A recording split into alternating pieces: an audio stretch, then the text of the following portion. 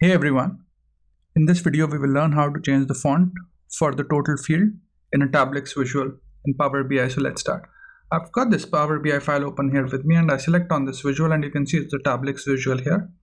And I can go on with the tablix visual selected. I go to the format tab and as I scroll down I can see total. So all I need to go is go into the total and then I just need to change the font. So I can change it to maybe 20. And I'll also change the background. I'll keep the, or maybe I'll change the background color. So I'll make it green, and I'll change the font color as well. So I'll maybe make it slightly different.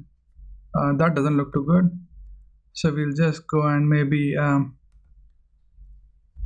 change it slightly. So in this video, we've essentially learned how to change the font for the total field in Power BI. I hope you find this video useful and thanks for watching this video. Please do subscribe to my channel and like my videos if you enjoy what I'm doing. Let me know if you would like me to take any specific topics. Cheers, bye.